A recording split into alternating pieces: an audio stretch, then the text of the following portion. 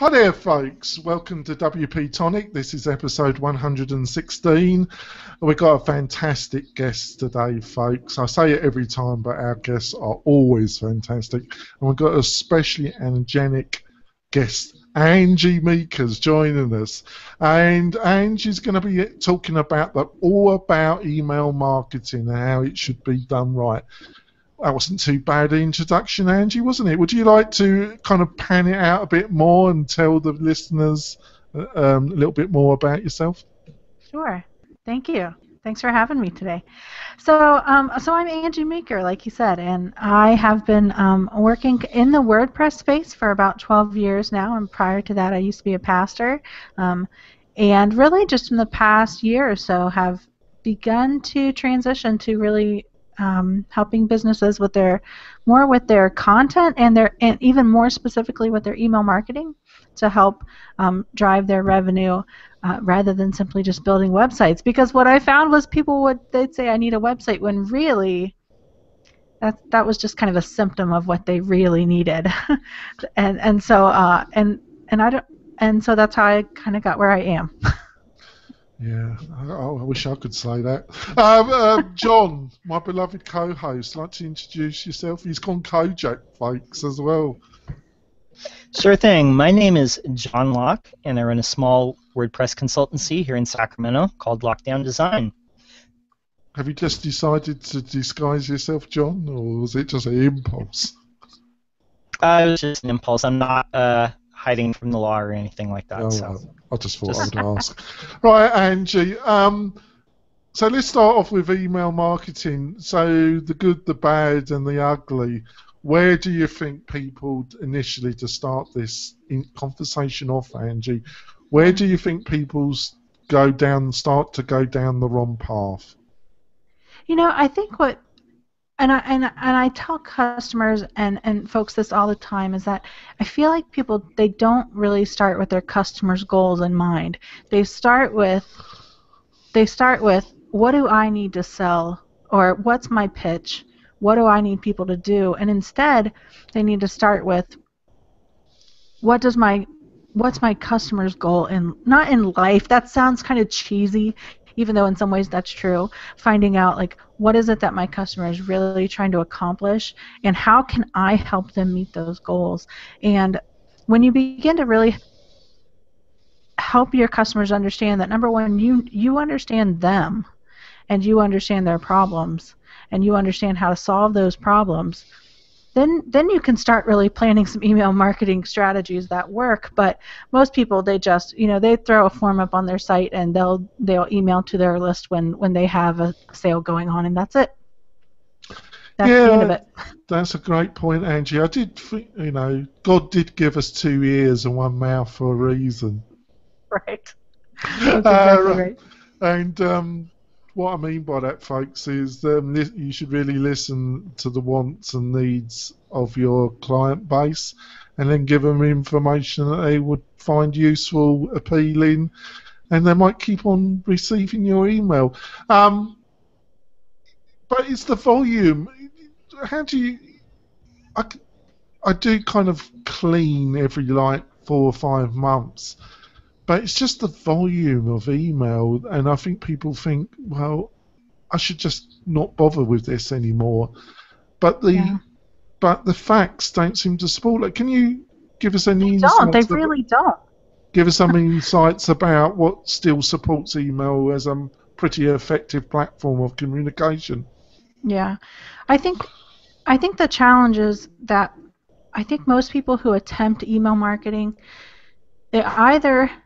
they do it way too much, or they don't do it enough, and so they never really experience the sweet spot where customers are really engaging with your content, because they're not expecting, you send too little, and so they're not expecting you. You don't stay on top of their mind, and so you're not doing this thing where you're building this relationship with them, or you just send too many times, in which case they just get annoyed with you. But that number between too little and too much, it's somewhere between 4 and 16 times a month. And most people wouldn't think that. Most people would think, well, too much is definitely going to be like maybe 4 times a month, when really, if you're not staying in touch more than that, you're falling out of their radar, really, off their radar.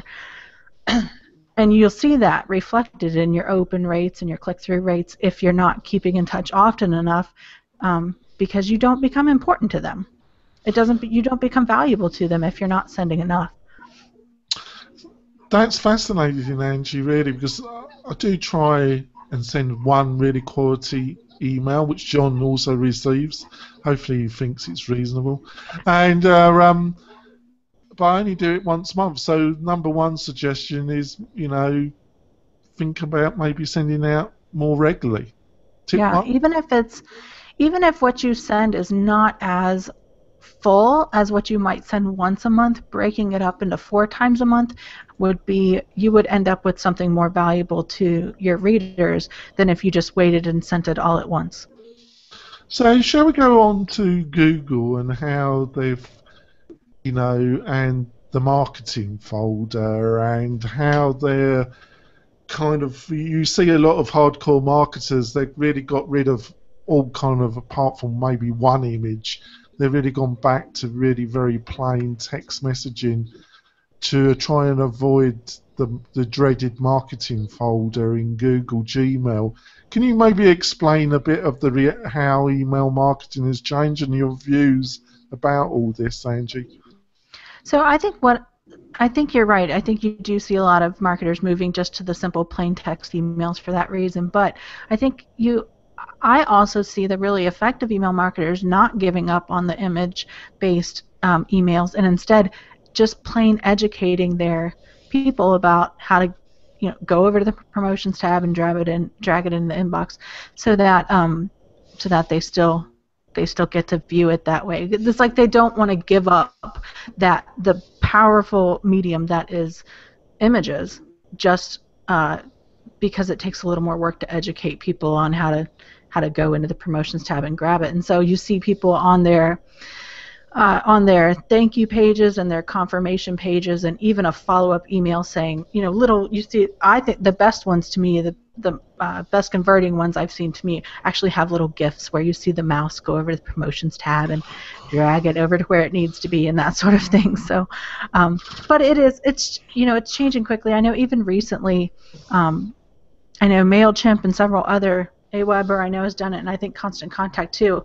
If you're sending from a Gmail address, if your email marketing is sending from a Gmail address, they're not letting it go through. They are requiring basically that you have a top-level domain in your email address, and a verified top-level domain, and that you're sending from that. And again, that's really just branding and to combat spam, all of that together. So I guess that's like I said, the effective email marketers I see, they're not giving it up. They're not going to say so quickly, just we're only going to send plain text emails. Instead, they're working on educating people on how to continue grabbing their emails out of promotions.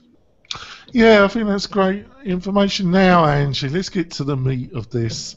Getting people to sign up, you got any insights? Because I'm trying on the WP-Tonic, and me and John are going to revamp things. It's pretty hard to get these people to sign up for the great email that I will send to them and the knowledge that I'm going to give them for free, Angie. But they just don't seem to be interested at the present moment. Got any tips, insights, knowledge? Yeah, and I think in a lot of ways it continues to just come back to starting with your customers' goals in mind. And for the longest time, you could just throw up an opt-in that said, subscribe for the latest news and tips, and people would subscribe to that. But it seems like that is, it can still be really effective, but the more specific you can get with the offer that you're giving people, the better off you'll be. So, for example, if you guys are doing a podcast with a guest who's going to talk all about SEO, then even prior to the podcast, offering, hey, subscribe like on the post for that week's podcast that's going to be about SEO. subscribe and we'll send you an SEO checklist. The more specific you can make your offers for the type of content that your reader is reading, the better your conversion rates will be. And really great examples of this, and I do work with OptinMonster, so I'm not, I just have to say that ahead of time, but the examples on the OptinMonster.com blog, whether you're a fan of pop-ups or light boxes and that sort of thing or not, the examples of how you can increase your subscribers by offering what they call content upgrades. Lead Pages calls them, I think, lead boxes or lead links or something like that. What I'm seeing right now is that's the sweet spot right now in email marketing. The companies who are taking advantage, who are really drilling down to the piece of content that their customers are reading and offering a content-based or offering value-based subscription in that post specific to that piece of content, that's the people who we're seeing their conversion rates go 450, 550, 1,600% increases. Wow. When they're offering that specific content. And you have to do it often. I mean, you can't, we see, like we'll have people say, how can we increase our conversions? And I look and they have one opt-in on their whole site. It's like over in their sidebar and that's it. And I'm like, well, let's get you up to 7 and then we'll talk. So you need one here, maybe a slide in at the bottom, one of those floating bars at the top, an exit opt-in, a full screen when they first come. 7. Most people, this is a sales cycle. Most people have to be offered something 7 times before they're educated enough and before that offer is top of mind enough for them to make a decision. So if you're offering one opt-in over in the sidebar, it's just not going to happen. It's psychology. It's not going to happen. They're not going to subscribe when it's just one little offer. I'm sad, Angie. You made me feel Don't be, sad. that means that's my weekend filled. Pop-up boxes everywhere. It's going to be like a tank trap, folks. So that's my weekend gone. Well, the good thing is if you do it right, it doesn't have to feel like the visitor came to your site and there were 15 pop-ups as soon as they hit your site. If you do it right, Angie, within the content, they're gonna be like, I don't even care. Pop-ups everywhere, Angie. That's great. We tend to think, it's like a bad craftsman with the best tools, but do you actually think it won't, you've got to have some strategy in the things that we've just discussed, but having something like OptinMonster or ConvertKit or FryFrames, something that's designed to put it, your conversions on a little bit of a steroid. Do you think it really helps to invest a little bit of money in a tool like that? Yeah, I do.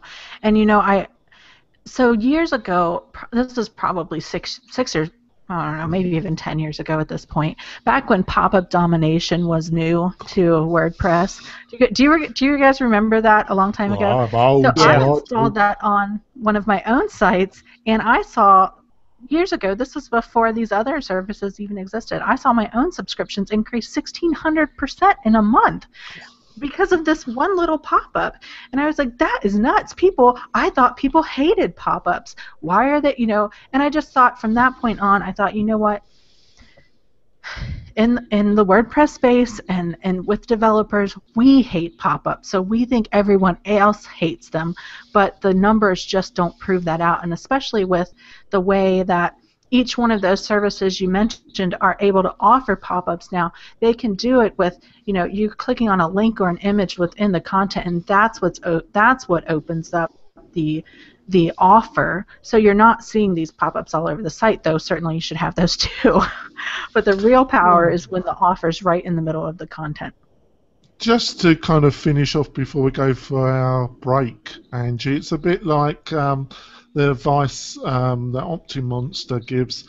You get a lot of sites where as soon as you enter the home page, the pop-up appears, and I did that for a while, but at least now it actually comes up, the pop-up. It doesn't convert, Angie. That's why my whole weekend's going to be taken up with this. But at least it pops up when you leave in the page. It just doesn't pop up when as soon as you see it, because that really doesn't work, does it, Angie?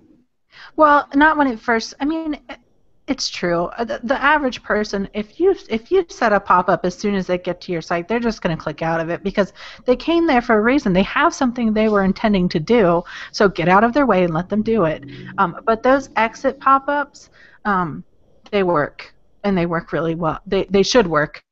If your copy is written well, if the offer is good, they should work really well. And that's true, I would say, across platforms. Like, that's not specific to OptinMonster, but a lot of other services, you can see the same thing bearing out in their case studies.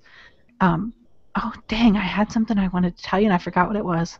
I have that every minute almost, Angie, but there we go.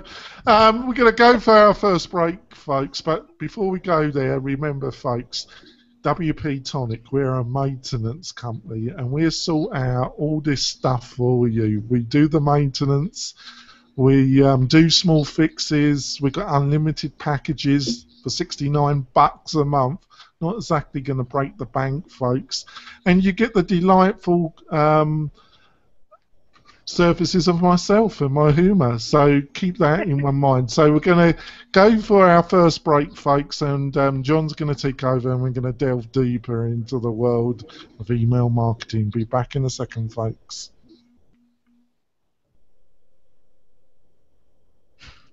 We're coming back, folks. My beloved co-host is going to take over for a while. Off you go, John. Thanks, Jonathan. So, Angie, I want to come back to something you said previously when you were talking about hitting the sweet spot with how often you're sending email, because I encounter that myself. If an email list that I'm on, if they haven't emailed me for like 6 months and suddenly I get an email from them, I'm like, I don't even remember subscribing to this. I'm going to unsubscribe. That's right. And if you bombard people like every day, that can get old too. How do businesses find that sweet spot, and why is that important as far as building a relationship? Yeah, really, they just have to try it. There's no way to know really before you start out. I mean, you can look at industry averages for your particular industry and see what are the average number other marketers are sending, and your email marketing platform typically can help you get some of that information, get some of those stats. But really, you just have to try it. You have to try. Start with 4 a month and go from there, and try going up from there. And when your open rates and your click-through rates really start decreasing, it can mean one of two things. And either that's too much, or you're finally sending enough information that you're beginning to weed out the people who are not interested in buying. So your open rates and your click-through rates decreasing, it's not necessarily a bad thing. Your email marketing, obviously it has to be connected to whatever your end conversion, your end goal was, and so what you should see with any sort of sales funnel, and your email marketing obviously feeds into that, you should see those open rates and click-through rates decreasing a bit as you are moving that person through your sales funnel. But at the same time that's decreasing, you should begin to see your sales increasing, because the people who are sticking around as you send more should be converting. But again, without testing, you don't know. You can't. I mean, that's the thing. I think a lot of businesses, they're afraid to just try. They think, I'm going to screw it up. If I start with 4, I'm going to screw it up. And if I go up to 5, the world's going to end. And it's not going to end. Like, you might lose some subscribers along the way, but you have to do it. You have to go through that process to figure out what works and what doesn't work. No, absolutely. I agree with you that, the people that do stick around, you're going to convert a certain number of them. Not all of them, but you're going to convert some of them into paying customers. So, we all work with smaller businesses, and one of the things that you probably run into is a lot of these businesses, they feel it's a challenge for you to get them to embrace tools like email marketing, social media, anything like that's new. How do you get businesses to overcome that inertia when it comes to learning new tools for online marketing and email marketing? So that's a really good question, isn't it? I think that I think two things. I think there are a lot of businesses that they think they want to learn to do it themselves when really they don't need to be doing it themselves. They need to understand that they they need a partner to come along and do those technical things for them, because that's not their business. It's not their primary business. They sell shoes, and they need to be about selling or making shoes. They don't need to be spending hours a week trying to figure out how to learn how to set up an autoresponder campaign. And I think there are a lot of businesses that are kind of on that edge where the owner or maybe a small team of people are transitioning to, maybe I can trust a partner in email marketing. Maybe I want to continue to do it myself, and really helping them understand that passing that work off to someone else who knows it better than they do will increase revenue for them in the long run. But that's a trust thing, and that's kind of hard for businesses. I think it's hard for business owners a lot of times who are used to just doing everything themselves. As far as how do you get them to see the value in it, I think that case studies are probably the best thing that you can do to help them. Again, going back to various types of opt-ins and things on your site, it's one thing to tell a business you should be email marketing and you should be doing X, Y, and Z with email marketing, but to show them this business that is in a similar niche to you did these things and increased their subscribers, which increased their sales. It's proof people are looking for.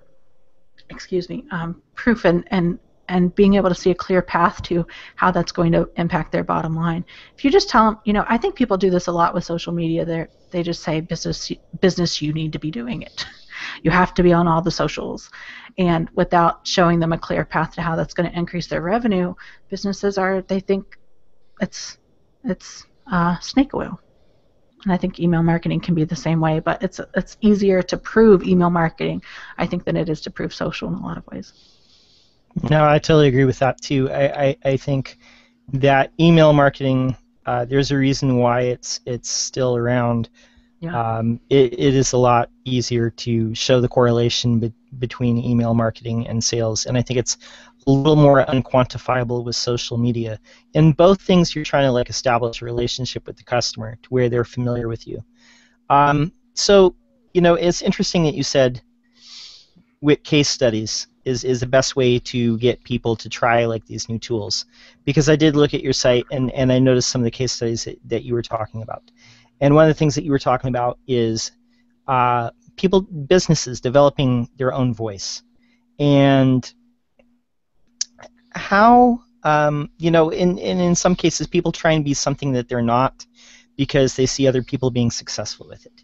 Right. How can people discover what their voice should be when they're sending out emails or any type of marketing? Mm-hmm.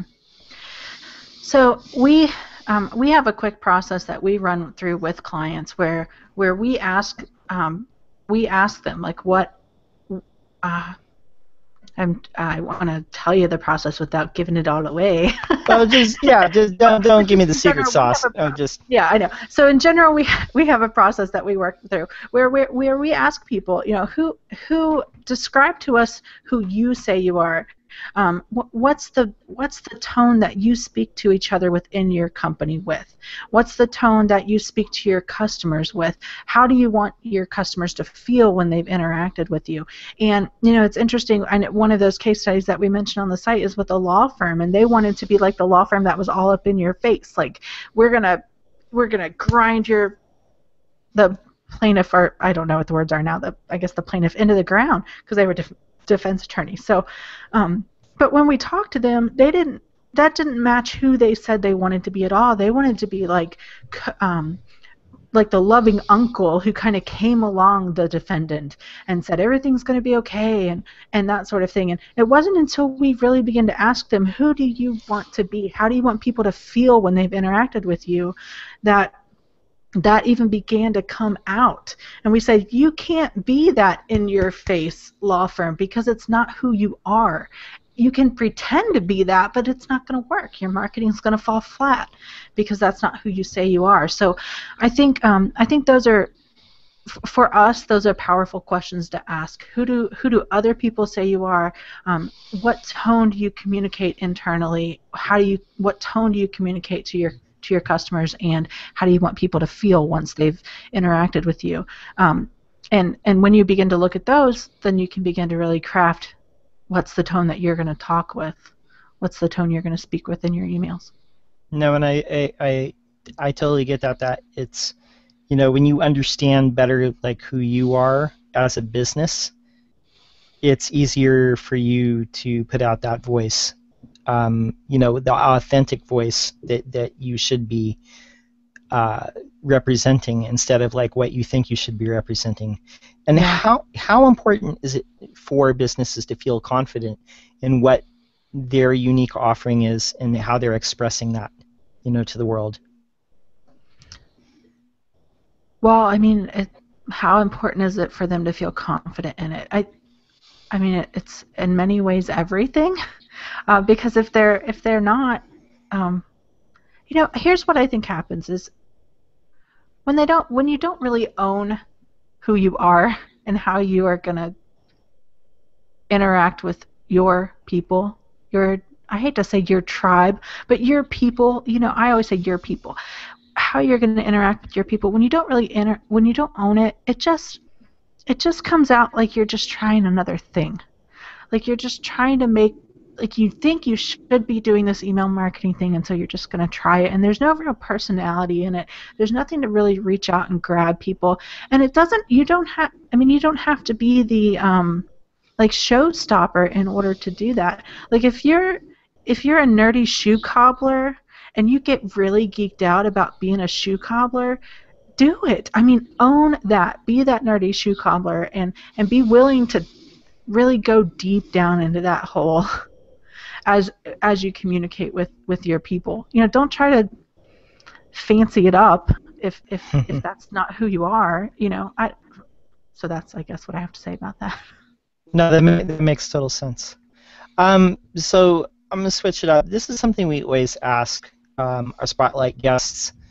We always ask them, what are your favorite motivation and business books? And 3 of the books that you mentioned were 10X by Grant Cardone, The Closer's Survival Guide, also by Grant Cardone, right, and Miracle Morning by Hal Elrod. So tell me a little bit about each of those. So the 10X rule, I first kind of came across this book probably 2.5 years ago in my mastermind with Curtis McHale and some other folks, and they mentioned it. Curtis mentioned it at the time he was reading it, and I wish I would have paid more attention to it at the time, because there are some really important truths in that book that I think the majority, and I really mean the majority, of folks in the WordPress space totally miss. And so a few weeks ago at work at Northeast Ohio, the Word Camp up there, I talked about this a little bit. I said, you know what, we talk about in the WordPress space, like if we can make it to 6 figures as freelancers, we're sailing. That's smooth sailing from there. But really, when you think about taxes and insurance and Social Security and retirement and business profits, that money's gone. It's not gone. I mean, there's still money left, but it's not anything you're going to like get rich on, or even, and I don't mean to say rich, but you're not going to grow wealthy from it, and you're not going to have money to grow your business with if what you're planning for is 100. So it's like you look at that, you look at the principles in the 10X book, which are not, this isn't specific. It's not limited only to money, but that's what I'm talking about right now. So if you look, but thinking about the 10X stuff, if you plan for 100, if you're trying to hit 100, first of all, maybe you hit 100 in the first place. That's like hitting all of your goals the entire year. So you're down back to basically the same salary that you would make if you worked a job for someone else. But if you plan for 300,000 or 400 or 5 or even $1 million, the processes and systems that you have to put in place to get to that look very different than what you have to put in place to get to 100. And if you fail trying to get to $1 million, you're in a much better place, aren't you, than if you fail trying to get to 100. You'll have more to work with along the way, and surely, and I've seen this true in my own life, when you aim for something much bigger than you think you can get, you end up further along than where you thought you could get in the first place. And so those principles, It just, it's like even when I was in the mastermind with this group and thinking, wow, I'm doing really great. I look back on it now and I think, what was I doing? Like I was just playing. I was just playing. Even though looking back, I still come out ahead of most freelancers in the WordPress space, and certainly most women. I still come out ahead. And still, I look back and I go, gosh, it was never going to be very successful with what I was planning because it wasn't big enough. So that was the 10x rule. And the closer's survival guide is like it in that I just think I think the majority of folks in our space never really learn how to sell. We never really learn how to move a customer from totally being unaware of us to being really ready to understand the value that we're offering and how that's going to impact their business. And the Closer Survival Guide it lays out, it goes through every objection that someone could give to working with you and helps you understand the psychology of what they're really saying when they say that. Like, for example, and I'm sure many of us have heard people say these two things. Someone might say, after you tell them your price, well, that's expensive. Yeah, it is. Yeah, that is expensive. And a lot of times what we hear when someone says that's expensive is we immediately come back with, okay, let me discount my rate for you. When you don't have to do that. Like, that's not something that has to be overcome. It's just a statement. It's just a fact. That's expensive. Yes, it is. Things that are valuable are expensive. Move on. You can agree and move on. Yes, it's expensive, and move on. Or like if you're talking to someone and they say, well, okay, I need to go and talk to my business partner, or I need to go talk to my husband and wife. It's not really that they need to go talk to them, because they wouldn't be talking to you if they didn't probably have the authority to make that decision themselves. More likely what they're saying is, I don't yet trust you, and I need to find a way out of this conversation so I can go and tell someone else how I'm not ready to make this decision yet. So instead of just saying, okay, well, talk to them and give me a call back tomorrow, you can just say, well, I'm sure your husband and wife trust you to make business decisions, or you wouldn't have gotten where you are, And so beginning to really sort of call out those objections, I don't know, it's been really powerful for me to listen. Well, I've been listening to audiobook, but I also have it on print. So when I say listen, it's an audiobook. Sure. To listen to that. That's great points, Angie.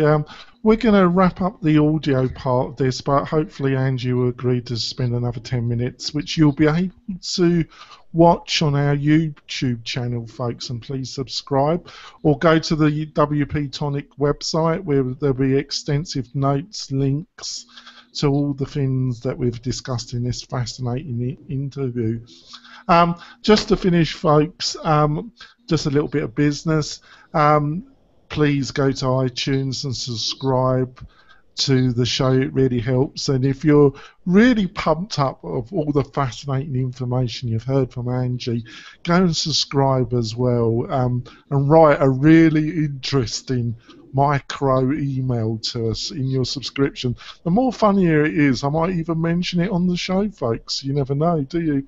So, Angie, how can, before we go on to the last 10 minutes, which we record on video, how can people get hold of you if they're just listening to the podcast? Yeah, so you can email me at Angie@mynameisangie.com. You can find my website at mynameisangie.com, and I'm Angie Meeker on Twitter and pretty much everywhere else also. Now, John Locke, Mr. Kojak, how can people get hold of you, John? Well, you can find me at my site, which is lockdowndesign.com, and you could follow me on Twitter, lockdown_. Jonathan, how do people get a hold of you? Well, they use my Twitter. We've actually started a WP Twitter, which John is managing, and I've been hopeless at. Or you can go to mine at Jonathan Denwood, and I do respond. I've been, even hardcore marketers have been astounded by the quickness of my response.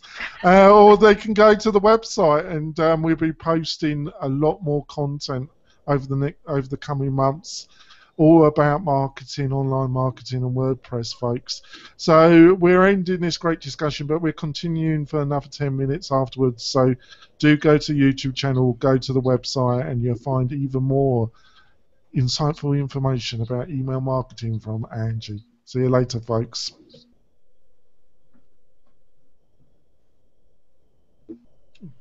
So we're finished the audio part of this recording, but we're going to go on with the discussion. So Angie, I think that was fascinating, but I really think the last part was fantastic. But have you got, reflecting back, so many freelancers basically financially and psychologically just get burnt out after 2 to 3 years, and they just end up working for somebody. Is it something, and there's been a lot of discussion on Twitter, a few voices raising some concerns that the WordPress ecosystem just it's really very hard to make a decent living out of it at the present moment. Got any thoughts, insights of what I've said? So I think you're right. I think even last year for our family was a very hard year, and we got sort of to the end of last year, and I thought, I'm not even going to do this anymore. I thought, I'm just done, and I'll go work for someone else, and I have done. And to be honest, and if you follow me on Twitter, you know this, I have been working for Syed at OptinMonster now part-time for some number of months. Oh, Angie, I'm being a little bit rude, but I just got to ask you, what's it like to work with the great Syed? I know, right? So he's only 25, isn't it? Yeah, it's just awful, really. But he was great. I met him years ago at this point. I think he was like 17 or 18 at the time at our WordCamp. He came up and spoke at our WordCamp, and then the next year we had him come up and keynote at our WordCamp. And I just always remember thinking, if there's only a few companies in the WordPress space that I could see myself totally leaving my own business to go to work for, and Syed was one of them. And it's because if you've ever met him, he's one of the most genuine, driven, and smart people, I think, not just in the WordPress space, but I really think in internet marketing. He has accomplished things in internet marketing that you just would not know about him unless you really take some time to follow him and see what he does. But the thing I think is really outstanding about Syed and his companies that he oversees is that he is an executing genius. The stuff he does is, I don't mean to say it's textbook because I feel like that makes it sound really basic, but he executes every single day. Every single day, he does the right stuff every single day to get him to his goals, and I think that is I think that's not maybe as normal in the WordPress space as you might think it is. So that was Syed. All the praise, all goodness to Syed. No, he is really great to work for, and Thomas also, who is the co-founder of OptinMonster, is really great also. Oh, so, Thomas is great. He was going to come on the show again. I'm going to have to Twitter him again and rustle him up to join us again. But he's a fantastic developer, isn't he? He is, really. And so, as far as people getting burnt out and is there work in the space and things like that, I think now, looking back, that there's plenty of room for people to grow in the WordPress space and become really wealthy in it. I think that the success lies on getting out of the WordPress space. I think when you get stuck in the mind, especially as marketers who come into WordPress, we get stuck marketing to other WordPress people, and it's when you remove yourself sort of from that bubble and really begin focusing back on the brick and mortar businesses in our world, or the other internet marketing, or not internet marketing, but the other marketing businesses that need internet marketing. That's where the success lies. I mean, otherwise you're marketing to the 1%. No, I don't mean 1% like this. I mean, you've been saying that, right? Yeah. I think it's a great point, and but on the other hand, there has been, and we've discussed it on our insightful round tables on Saturday, which hopefully at some time you would consider joining us, Angie. But over the past few Saturdays, there's been discussion about news stories about some substantially impressive individuals in the WordPress community saying that they have got the concerns about Automatic becoming the Walmart of WordPress, just kind of sucking up all the energy and buying all the companies up, and who else have you got to sell to? So, and it has come from a few voices that, have credibility and credibility in the community. So, that's been said. You got any reflections about that, or do you think you understand it but you don't totally agree with it? I think I understand it, but I don't totally agree with it.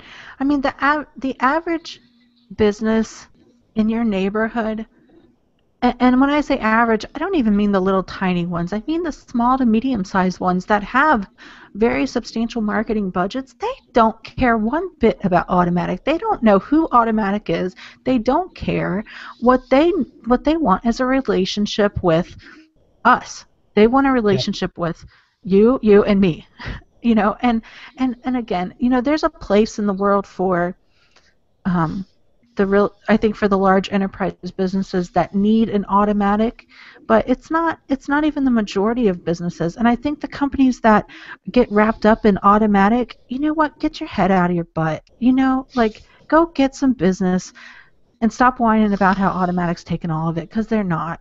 If you're in like the publishing news space, I can understand. If that's your niche, if that's the thing that you do, I can understand being a little bit scared by Automatic. But you know what? There's nothing stopping your business from going out and doing the same thing. You have all the same. It's like that.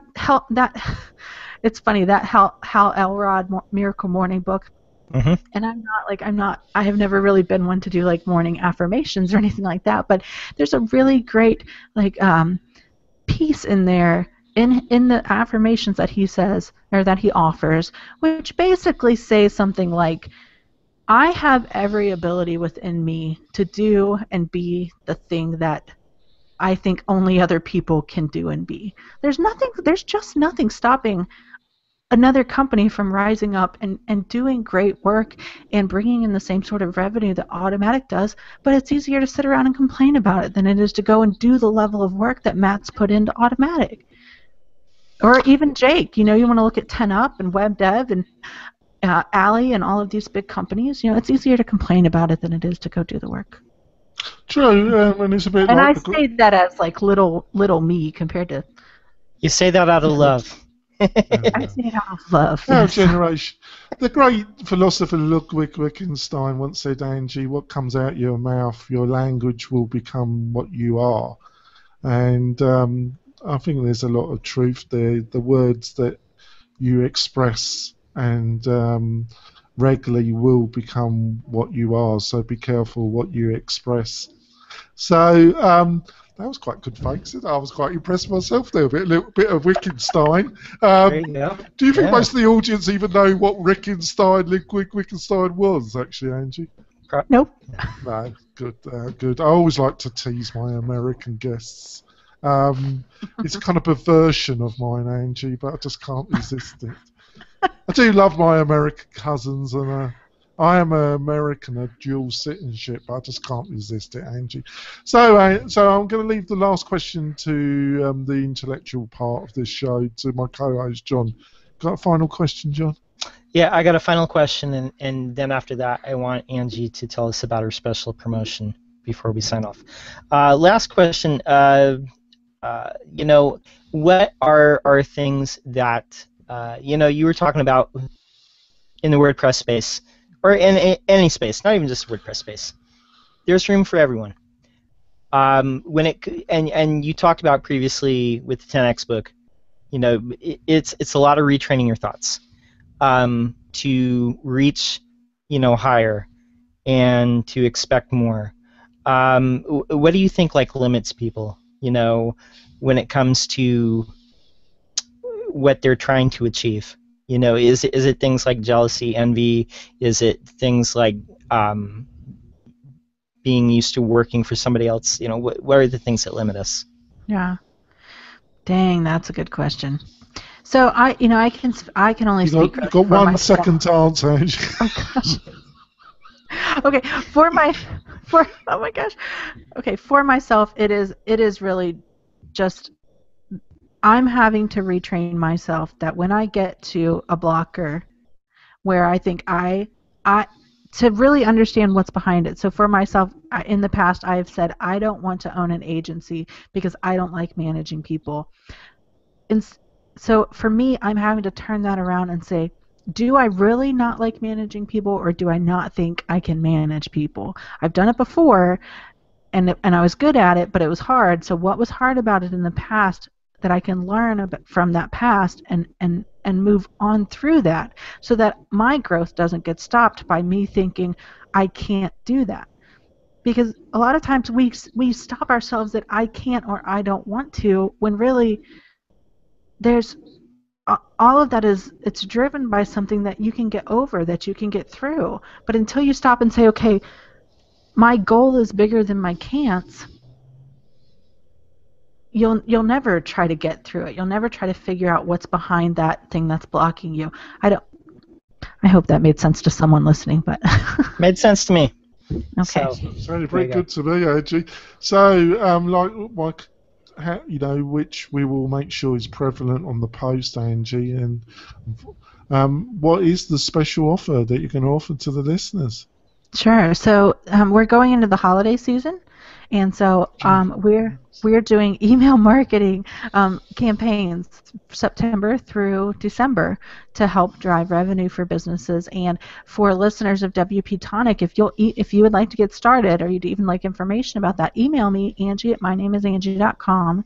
And if you decide to do a project with us, then we're going to offer $500 off of your first month for just WP-Tonic listeners. So. That's fantastic. We'll even give it a plug on Saturday, Angie. On the show. Yeah, that's a totally generous offer. I think As well. everybody they should take you up on that offer, definitely. So yes. Sounds Thanks. great. Do you like how my mic is now like casting a red glow on my face? see No, that. do you think that would suit me, Angie? I need horns, really, don't I? And I had a glow. I'll be well off, won't I? I'll be superb, won't I? I've decided to go full-blown English satire on these shows. It's going to get worse, actually. It's been mellow, but I've decided after listening to you, they're going to get the full English personality, Angie. Great. It's going to be hardcore BBC. Hello, listeners. It's Jack Canori here. You don't know what the hell I'm talking about, do you? Or No, Blue Peter. that part I missed. I got everything up to that, but Blue Peter, Jack Canori, radio. This is Radio 4, our listeners. It's the children hour on WP-Tonic. Jack Canori and Blue Peter. Please join us. you'll have to cut right here. Right, Angie, this will be on our YouTube channel. Actually, I think the more perverse and entertaining we become, the more... We are actually getting subscribers on the YouTube channel with John's help, aren't we, John? A few, yeah. We're doing okay. A few lost souls. We've got a big virtual hook that hooks them in. We actually persuade them to subscribe to the YouTube channel. It's like cricket sometimes, isn't it? It is hard. Is anybody out there listening to this? Yeah. You know what? We're on the rebound. We're grinding it out. Much like you are. We're just not quitting. We're just We're not keep quitting. plowing through it. Yeah. We're gonna bombard them with our materials, Angie. Do it. I do like the glow, though. I do like you do as well, Angie, don't you? Actually, I think you get the English humour as well, don't you? A little bit. My husband listens. He only listens to or he only watches British TV. I don't know why. He wants to live in London again, so. Yeah, well, we had Captain Bob on the show as well. I call him Captain Bob WP. He seemed to like the humour, didn't he, John? He seemed to get it. I see him. He didn't know what I was talking about at the end. There was a Captain Birdseye, and I see Bob as a kind of friendly ship's captain with a bottle of scotch in his pocket, and always a glass or two ready for anybody that comes on board the schooner, if you understand. Oh, that's funny. You seem to understand my humour. But I've had some interviews where they just kind of the eyes just. They're just yeah. Just get larger and larger and larger.